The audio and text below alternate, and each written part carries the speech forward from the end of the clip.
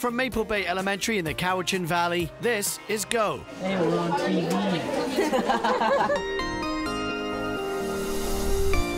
On this show, he talks to the birds. Tyler Hooper flies into Langford, homing in on a new hotel. And Dan Kahn serves up a plate full of discussion on the topic of food. Yummy in my tummy.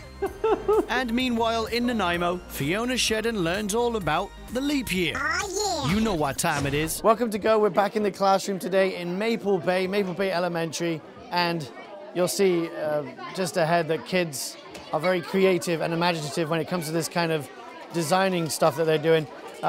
Vice Principal Craig McLeod, what's happening with all this activity here? So it's what we've called a Maker Day, and basically it's learning about design thinking. So it's a kind of a real world problem.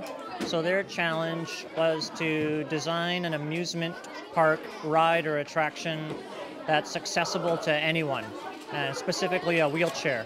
The whole morning we spent going through design thinking, building empathy with the person, the design process, and now they are prototyping their design ideas that they came up with.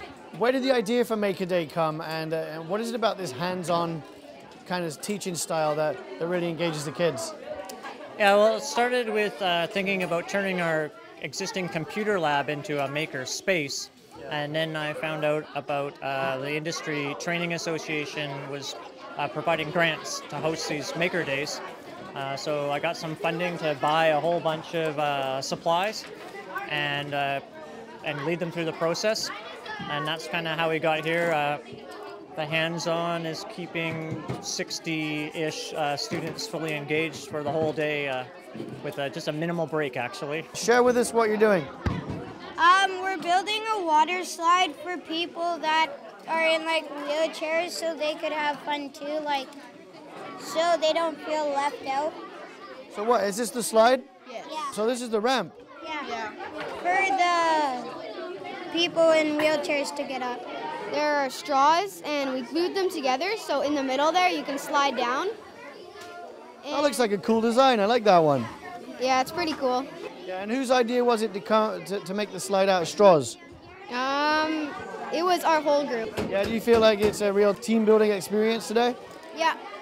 Yeah, are you guys all listening to each other and like accepting all opinions from the group? Yes. Exactly. Hey guys, I have a question for you. When a bird goes on vacation, where does it stay? It stays Mexico.